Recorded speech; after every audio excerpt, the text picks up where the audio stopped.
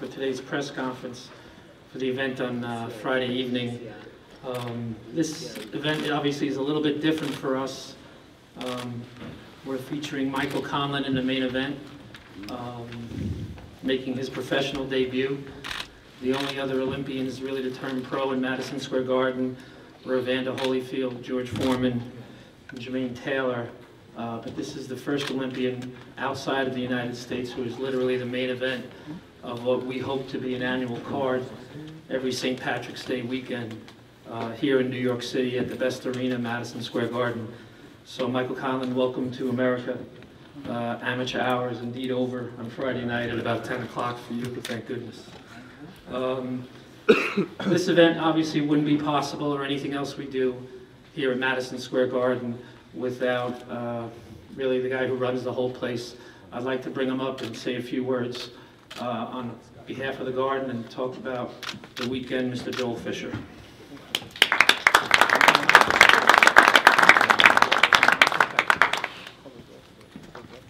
Thank you, Carl. Welcome everybody today. Obviously we have an incredibly busy boxing week. We're very excited about that. We haven't done something like this before.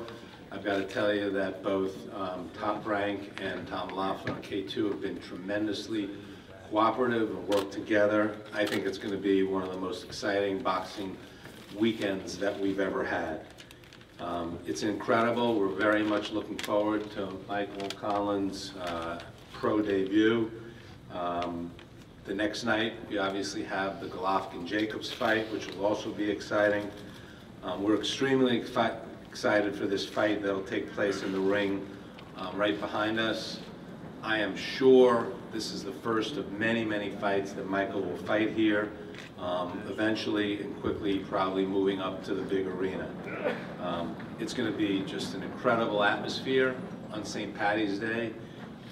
It's just going to be a real special night, and I suggest to all the boxers that they really take it in because it's going to be just a tremendous night.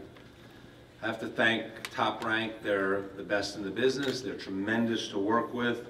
Bob, Todd, Carl, Brad, Dina, Lee, all of them are just total professionals and a pleasure to work with. So just in short, we look forward to seeing a whole sea of Kelly Green here on Friday night. A lot of fans hopefully will come back on Saturday night to see a great fight, but Friday night, the debut of Michael Conlan, there'll be nothing like it. We really look forward to it. Thanks a lot for coming today. Thanks. To take us through the rest of the program and introduce you to the fighters, a man who needs no introduction whatsoever. He is in his 51st year of promoting fights, and I don't know what fight number this is in Madison Square Garden, but it could be the first St. Patrick's Day one. Hall of Fame promoter, Mr. Bob Arum.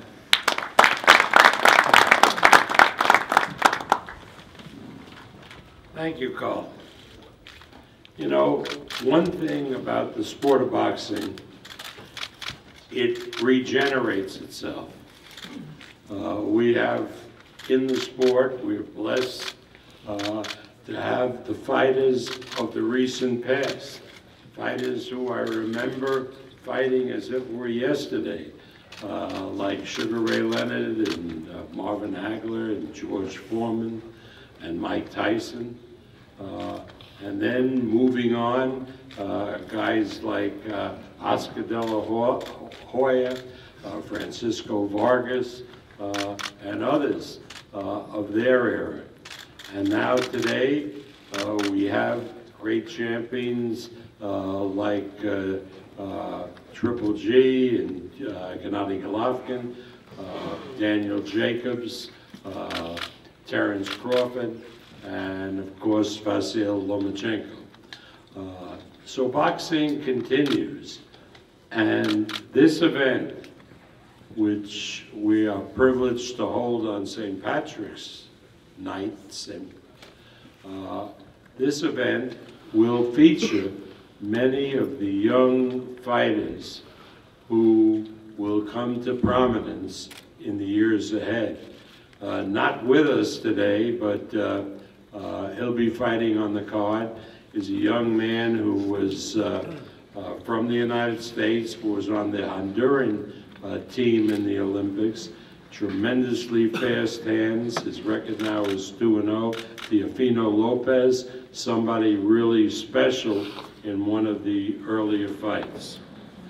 I want to thank our sponsors for this event, who've really stepped up. Every spot on the ring mat will be taken. First of all, Hennessy, who encourages you to never stop, never settle. Kidar Capital, Total Splicing Solutions Limited. You see, all three of them are new sponsors who have come in because of the prominence on the card of Michael Conlan, who we'll talk about in a few minutes.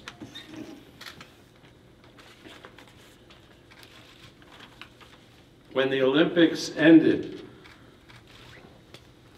we made an effort to go after the best fighters in the Olympics, whether they won medals or didn't win medals, whether they won gold or they won silver, or they were cheated out of getting medals, as a number of fighters were, and allegations were made of a Russian conspiracy, although I thought the Russians were too busy with that hacking into our election. But be that as it may, we looked for the best talent, and one of the fighters that caught our attention right away was a fighter from Brazil, which was the home country, and indeed he was successful in winning a gold medal. Robson Conceição, I can never pronounce it, just let's call him Robson. Really, really terrific fighter, and he has a real test on Friday night against a young man who is here with us today from Cincinnati, Aaron Hollis. So, Aaron, you're up against an Olympic gold medalist. I'd like to hear what you have to say. Aaron?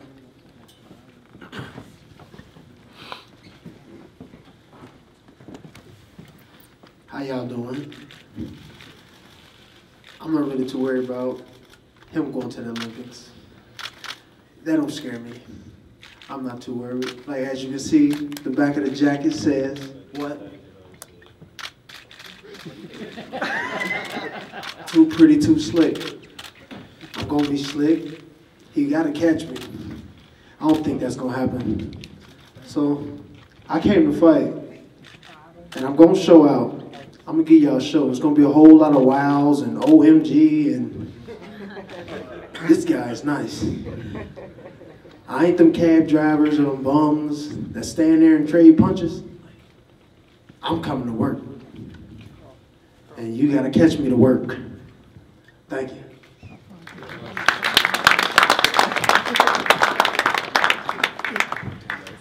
You know, Brazil, of course, is so well known for its great soccer players, and great soccer national team. But when Robson fought in the Olympics for the championship, it was the highest rated television show of the years. There were about 25 million homes in Brazil were on watching his victory. Well deserved, I might say, for the gold medal. So I'd like now to bring to the microphone, he's here with his manager, Sergio Badarelli. Please welcome Robson Conceição.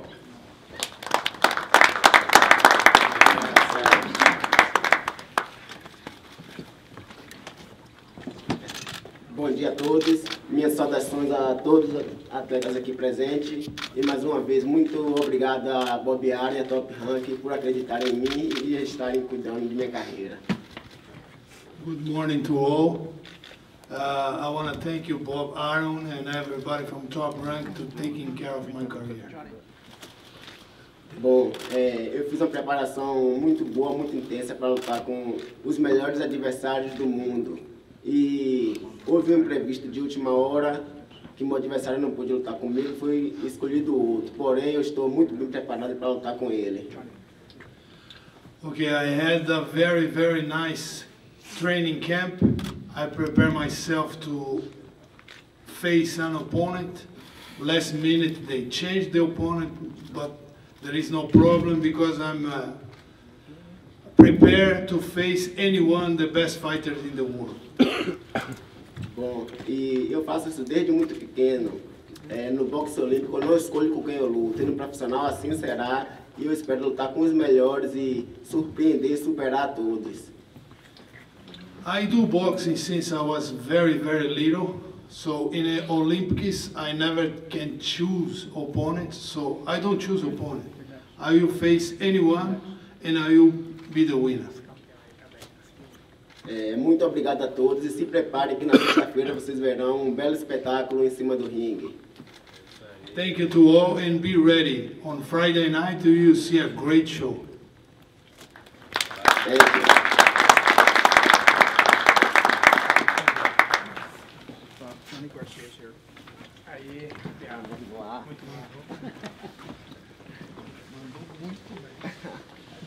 You know, some young men, particularly in the United States and also in Mexico, don't participate too much in amateur boxing. And when they become of age to fight, they go into the professional ranks right away because, frankly, they need the money. Their families need the money, and so they lose out on the Olympic opportunity. Alex Saucedo is one of those young men. He comes from Oklahoma City. His record, 23 wins and no defeats, 14 knockouts. He is a tremendous fighter, which I am very, very happy to showcase here in Madison Square Garden. We realized that he wasn't making the progress that his talent dictated, and so we convinced he and Louis Mazzarano to send him to Abel Sanchez, who have started training him, and as Alex will tell you, it's been a tremendous improvement. He's matched really tough. He will be fighting Johnny Garcia, a young man who knocked down Jose Ramirez, the phenom from Fresno, who's undefeated. Johnny's record is 19-3. He comes from Holland, Michigan. He's here with his advisor, Butch Hernandez. I'd like Johnny to come to the microphone. Johnny?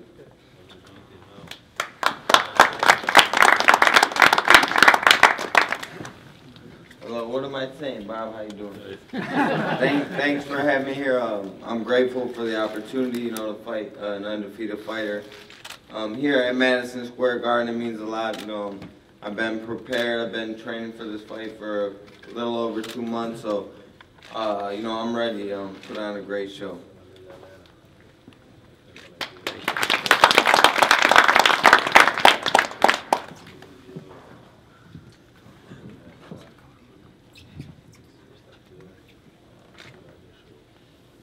And now I'd like to bring to the microphone Alex Saucedo, a real up-and-coming prospect, and he's here, I believe, with his trainer, a guy who is making his mark as one of the great trainers in boxing, Abel Sanchez.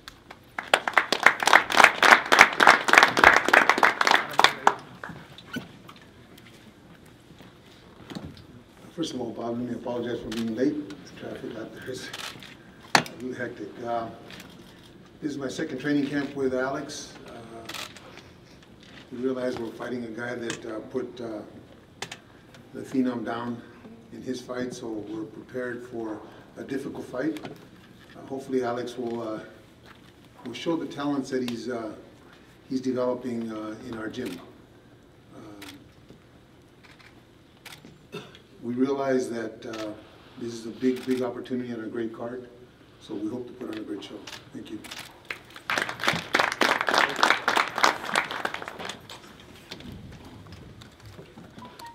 Good afternoon, everyone. Very excited to be here. It's my first time out in New York, and I'm ready. I'm ready to put on a show. It's been a long 9 weeks of training camp, and like we said, we progressed a lot during this long weeks, and I'm ready. I'm ready to come out and show everyone what I'm all about. And thanks for everyone who came out. Thank you, guys.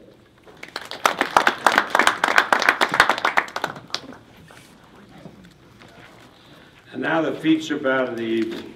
You know, everybody has commented how unusual it is to have a young man in his professional debut fighting a main event in a place as legendary as Madison Square Garden. But Mick Conlan, as we'll talk about, means so much to so many people and can do so much for the sport of boxing. But again, he's got to prove it in the ring, and he's got to fight top competition. And so for his first professional fight, we brought in a fighter from Denver, Colorado, who has had 8 professional fights, is 4-4, but is becoming a skilled professional, as will be the fighters that Mick will be fighting. So please welcome Tim Ibarra from Denver. Tim? Good afternoon, everyone. First off, I want to say thank you to Bob and Top Rank for having me here. It's a really epic place to fight for sure. Just want to say that we're coming not to let Conlan, you know, have an easy pro debut. I want to show him that the pros ain't the amateurs. Trained really hard for this fight. You know, we got the call in January. Been training since. You know, it's going to be a tough fight. I really expect a tough fight between the both of us. Like I said, it ain't going to be easy. That's it. Thank you, guys.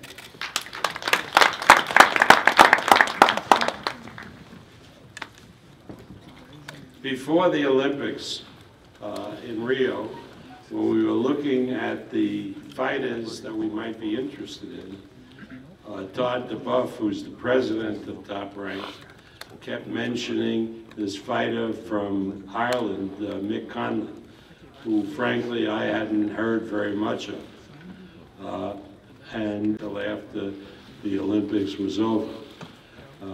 And all of us who follow sports and boxing know what happened.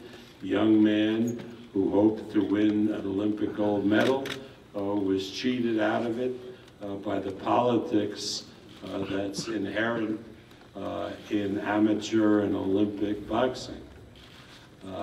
And the way he reacted to it really enhanced his reputation and brought a lot of people who might not have been interested in boxing or in him around, because people who get screwed over like he did sometimes don't react, sometimes for the political correctness of sportsmanship are told to say nothing, but Mick said plenty with his gestures and with his voice, and that needed to be said. And so after we signed him, with the help of our good friend Matt Macklin, when we decided when his professional debut would be, we decided that it would be on St. Patrick's Day. Why?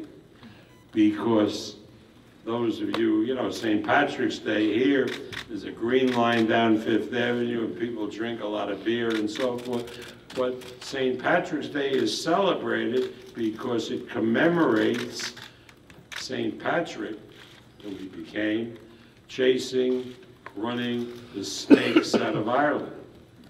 And so it is really fitting that Mick fight on St. Patrick's Day because he ran the snakes out of Aiba.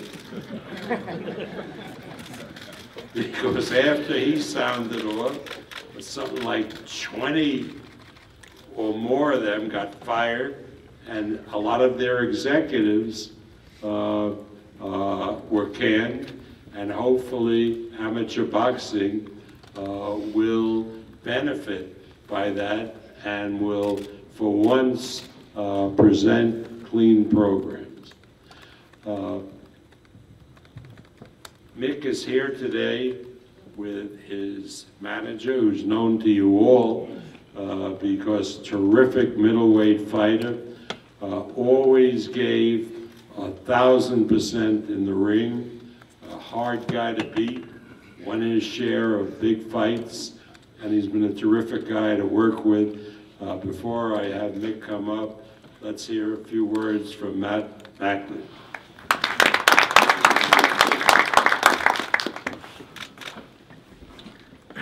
Thanks, Bob. Thanks, everyone, for coming out here today. I read an article yesterday and spoke with several boxing journalists, and they were all kind of saying that they haven't seen this level of hype for an amateur making his professional debut since way back in 1992 when Oscar De La Hoya made his anticipated professional debut.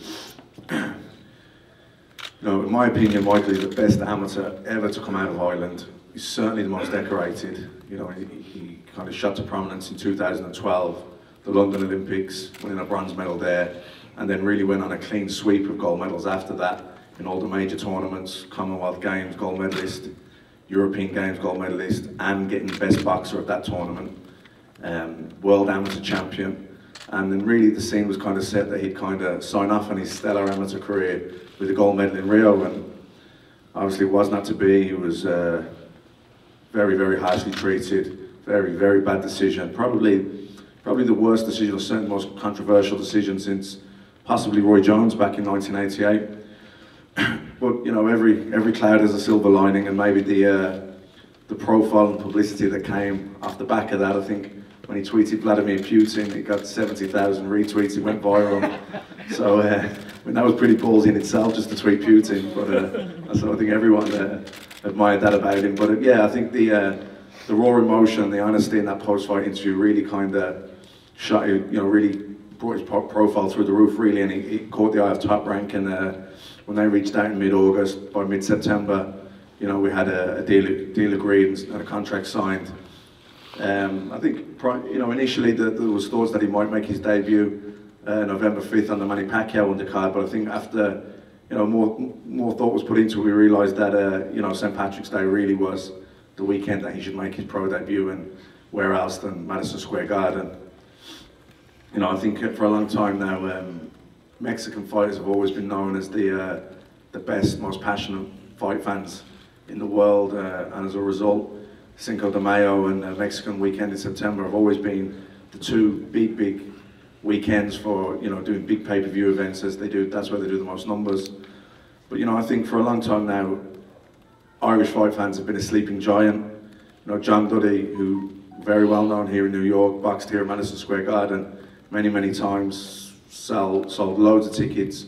A real kind of fan-friendly style. Andy Lee boxed here, always sold well. I myself fought Sergio Martinez here in the theatre for the World Middleweight Championship. And but I think the real star, the guy who's really woken up the sleeping giant that is Irish fight fans, is Conor McGregor. Not a boxer, he's an MMA guy, but he has really shot to superstardom. He's probably the biggest star in combat sport, and Conor will be carrying out the Irish flag on mixed ring walk. But I'll let Michael tell you how that came about. all I can say is that I've spent many days, many weeks in California with Mick, watched him train, watched him spar with the likes of Oscar Valdez, Jesse Magdaleno, world champions, 16-0 guys, Emilio Sanchez, and you would not believe that this guy was preparing for his pro debut. You would think that he was a fringe contender or someone that was only a few fights away from challenging for a world title. So I'm personally really, really excited about his career, and I think everyone in Ireland is. This fight is also being shown live in the UK and Ireland on BoxNation, and will be shown delayed on Saturday prime time on RTE, which is terrestrial TV in Ireland. If you think of all the people that will be staying in Saturday with a heavy hangover from St Patrick's Day, you can imagine the viewing figures will be astounding. So yeah, it's it's been I think September now we got the deal done, so 6 months, which a lot of juggling balls and getting things in place and organising things. But there's been a massive response here in New York, great reaction. Everyone's really excited about Friday night, and not just about Friday night, but about what's going to be an unbelievable journey. And when I think in 10 years from now, when Mick's career is over, and hopefully it's over by then, we're going great watching all the fights, if not by then. But I think he'll go down as probably the best Irish fighter of all time, and I think it's going to be one hell of a journey. And I think Friday night is going to be an unbelievable night. I think the atmosphere is going to be absolutely electric. So I'll leave it at that, and I look forward to seeing you all Friday night.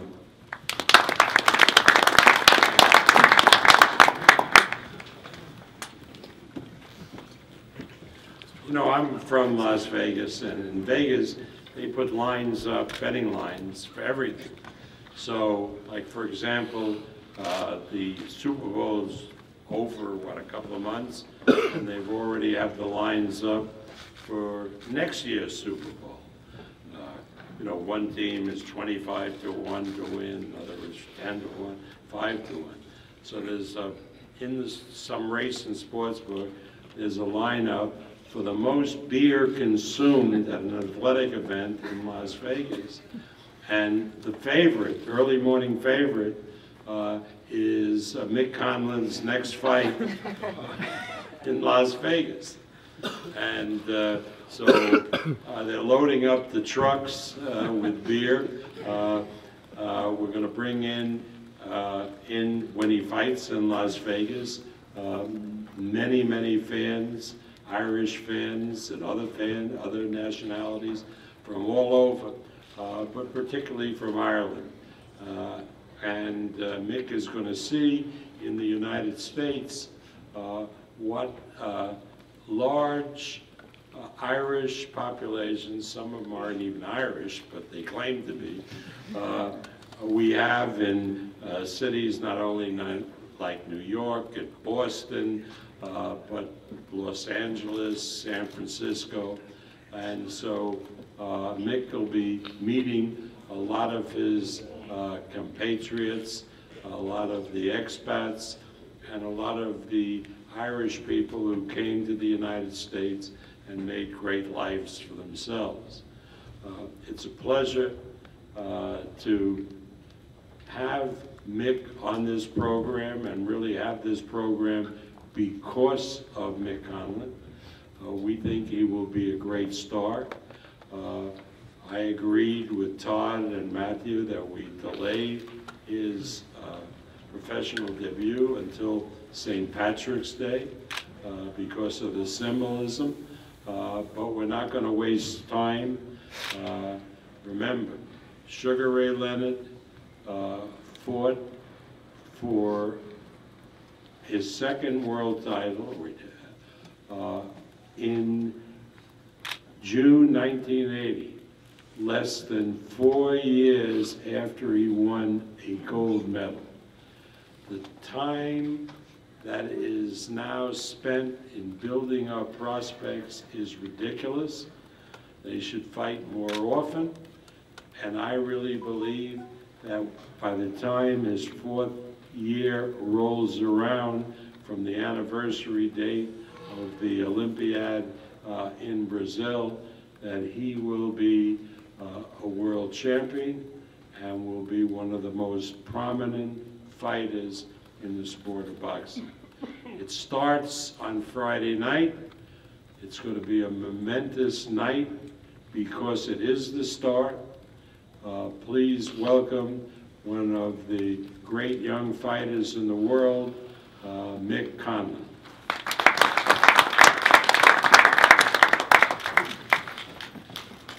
Thank you. Good afternoon, everybody. Thank you all for coming and turning out. I've had a long training camp.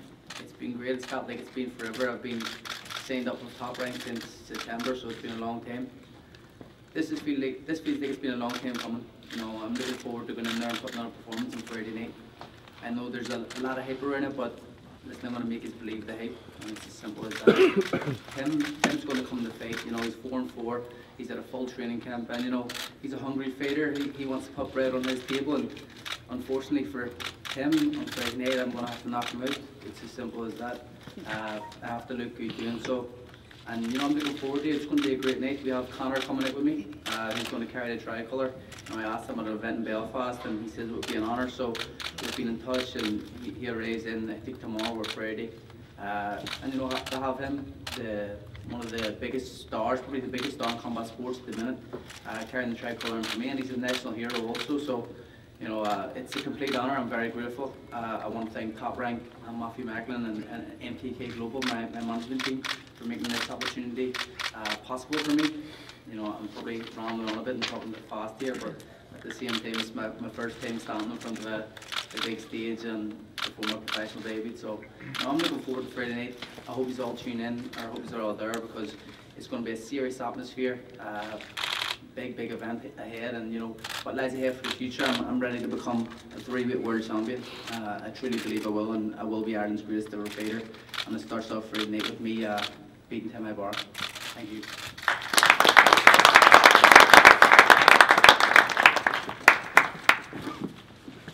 Thank you, Mick. Just a couple of notes. Tomorrow, we'll be making an announcement about signing yet another of these terrific young fighters. This man, a gold medal winner in the Rio Olympics. I promised his management that I would hold the announcement until tomorrow, but it will be made tomorrow. As you can see, we at Top Rank have signed the best young fighters in the world, and we're going to be showcasing them in the months and years to come, and it'll be a terrific ride for everybody.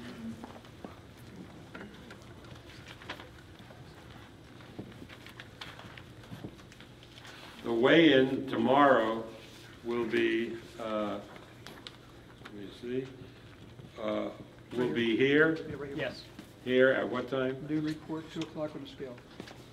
Report 2 o'clock? No, report noon. Report at noon. And on the scale too. Be on the scale at 2 o'clock. And the card starts here on Friday night. What time? 7 p.m. And it's going to be, everybody coming should come for all the fights. Really, it's a terrific card of 7 fights, and everyone, every fight is significant. So I want to thank you all for coming. I want to thank the beautiful ladies, the top-ranked knockouts. You know, as cold as it is outside, they warm up the building. It's true. An old guy like me can say it, young guys should. Right. Thank you all for coming.